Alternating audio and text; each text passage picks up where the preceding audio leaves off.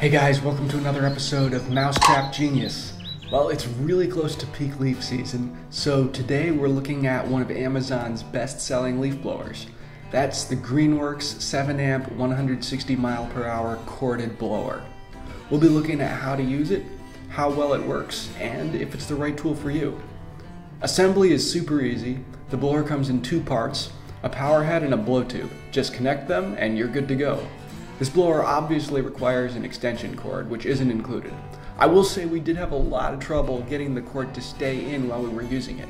However, Greenworks has a video online showing a special way to connect the cord so that hopefully won't be a problem.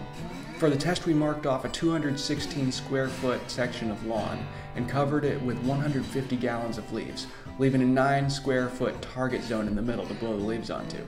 So, let's see how it worked.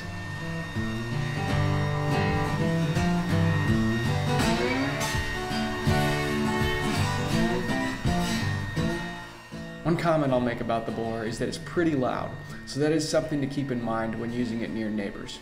As you can see though, once we got the cord situation under control, the blower worked really well.